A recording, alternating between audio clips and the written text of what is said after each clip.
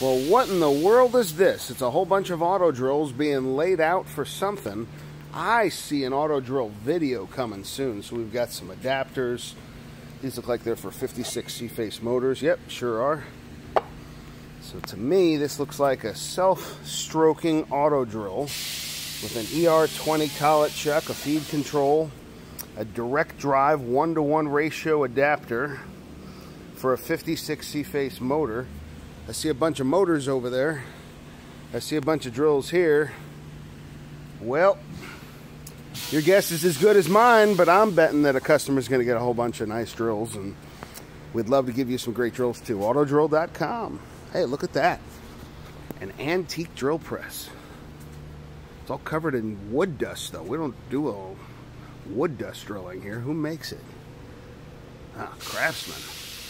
Interesting. Well, you want to buy this, you can let me know too. Although it seems to have a homemade draftsman's table on it instead of a drilling table, but it has a table underneath. I don't know. We got some junk on the shelves. Oh man, people hit the wall with things. Look at that. What else do we have interesting I can show you? We got a step ladder. Bet you don't want to see that.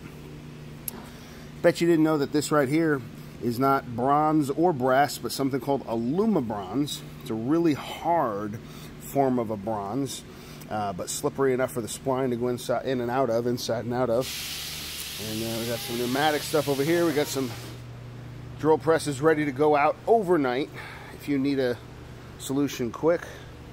All these pneumatic parts. We've got a competitor's head over there. They went out of business. Oh, this is kind of cool. More pneumatic parts. I don't know if you can see this, but yeah, the light's not too good. Let me grab one.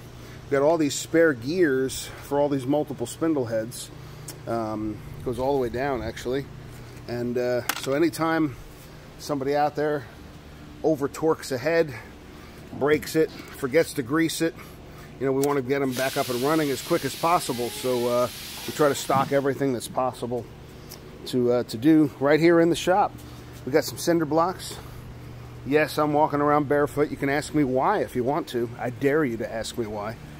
Anyway, God bless you guys. Have a great day. AutoDrill.com. AutoDrill.com.